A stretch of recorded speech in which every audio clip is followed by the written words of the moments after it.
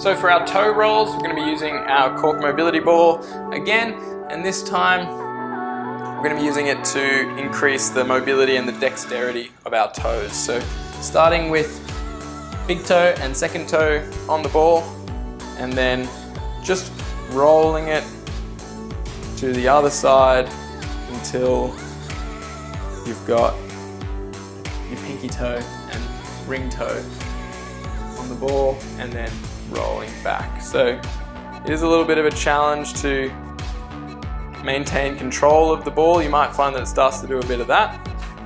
So that is part of the challenge. It's going to be a little easier if you've got big feet and harder if you've got smaller feet, but just do your best to roll the ball side to side like that and keeping control of it with your toes. You'll also find this is a good extension mobilization for the toes, and you can also increase that by just stepping forward a little bit and getting into more extension in the toes. And again, a minute or two per side per day is a great place to start, and over time you'll find that you improve with your dexterity and your control.